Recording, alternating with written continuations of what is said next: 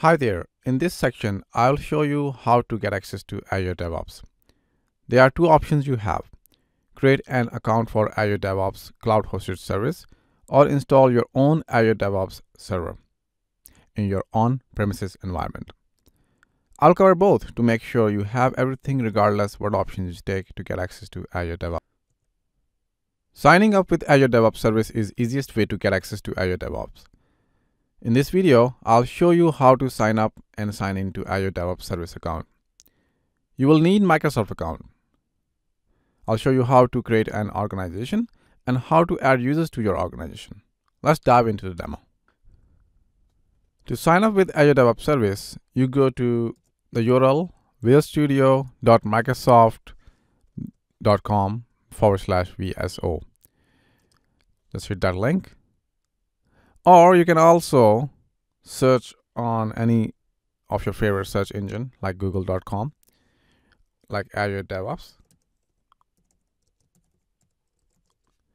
And you should be able to see the same website or portal to get access to Azure DevOps Service.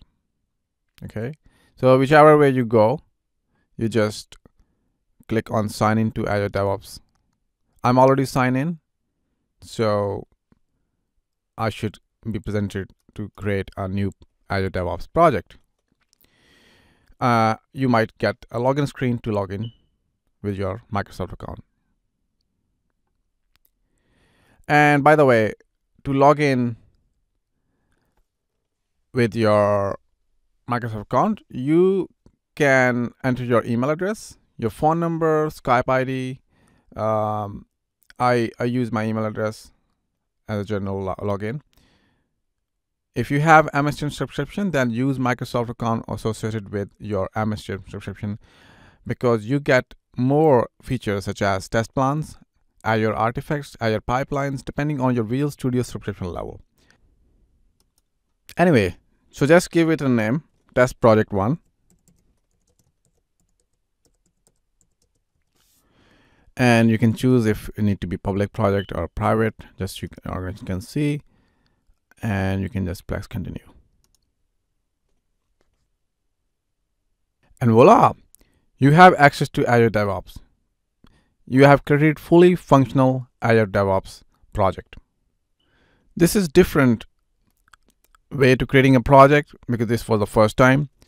Generally, here's another way to create more projects. You go to project settings. And this is, you see the project settings for this project only. And you can see this hierarchy. If you want to go to the root, you just click the icon, Azure DevOps, and you go on root. You can see your project is listed. Your organization is listed on the left. And you can click your organizations in case you have multiple. You can now see that button, create project. Just click that button. And you can see this is a little bit different, the window we just saw previously to create our first project.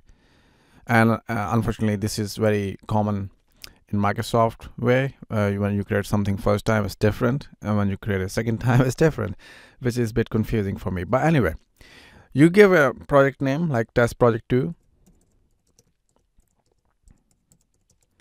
I'm just covering here to make sure you know both ways. Again, you select private or public, whichever where you want to see. But here you have one more option, advanced, right? Now you can select version control. You want to use Git, which is the most famous version control for distributed version control option, or you have centralized version control option, Azure DevOps version control, also known as TFVC, Team Foundation Version Control. And the second option you have here in advanced section is your process template. Process template define your process, it impact a lot of things, especially the work items we'll talk about later, the agile planning tools, which we will talk about later. But make sure you get it right first time, especially the process template, as you won't be able to change it later. But you can customize each template to suit your needs. More on this later. You have 4 templates to choose from. This will impact mainly your work item management process and reporting area. If you do Scrum, choose Scrum. Here is the Scrum. Okay, if you work in an agile other than Scrum, like Kanban, then agile template is probably a better suit for you, to your needs. If you are just starting and want to keep things simple, then Microsoft has recently added an option for basic option. This will simplify most of the terms and remove the extra stuff. CMMI is better fit for companies that are implementing CMMI processes or seeking CMMI certification. Then they can use that. It's probably a good fit. But also for waterfall approach, for whatever reason you are still with the waterfall process, CMI is probably the better option for you. Okay, enough talk. So we can select Scrum, and we're gonna create our first project.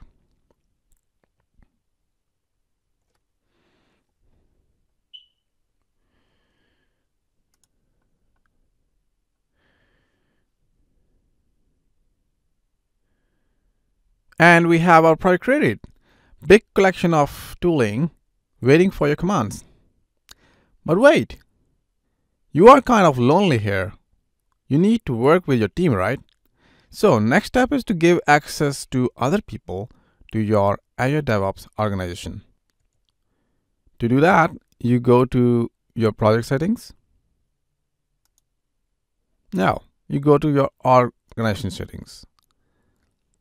So to get access to organization, again, click on the root icon, and then you select your organization, and then you select your organization settings. Here you will see the users tab on the left. Click here, and you will see this little icon, plus icon, to add new users. So click this button, and here you can enter the user email, or if your organization have Office 365 Azure Active Directory, then you can enter your Office 365 account. Otherwise, enter your personal email address.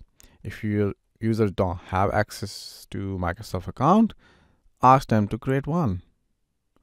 And you can add several email address by separating with a semicolon. So let me add a couple of test accounts I created for this demo. So this is the one, then semicolon I can do if I want to, and one more account. All right. In access level, we can select basic. That is the required level, which is to contribute to the code base, the version control. You can also select stakeholder, which is free licensing that gives users limited access, i.e. backlogs and boards and dashboards. I will recommend to add everybody outside development team to stakeholder access. And if anyone need access to more features than a stakeholder can have, you can always change the access level to the suitable, basic, or if they are MSTN, you can use the MSTN subscription option.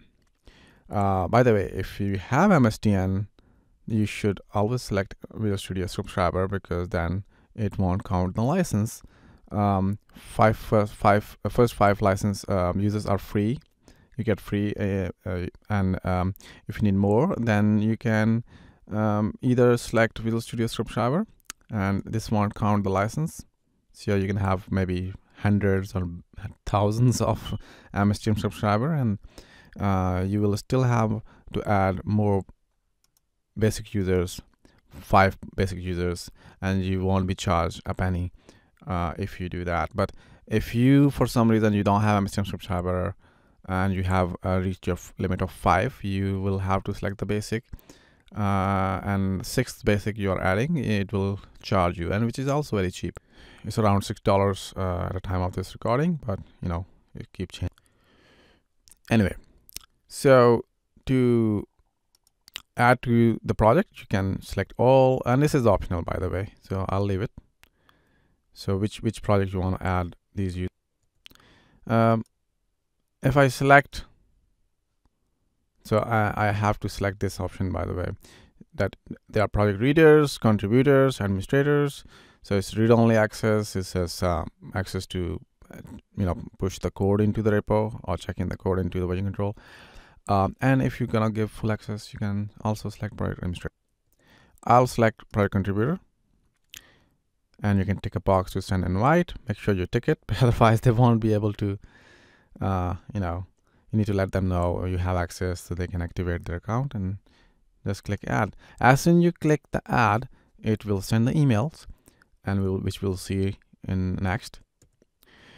And you can see you have added, but they have never accessed it.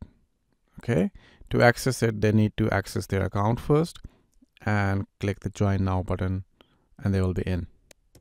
And I just logged in with one of that user, and you can see I have the email. This is the email, and I just have a button to join now. And as soon as I click it, I will be able to see these two projects we created, and I can go to any project, and voila, I have access. So I can access all of the DevOps features.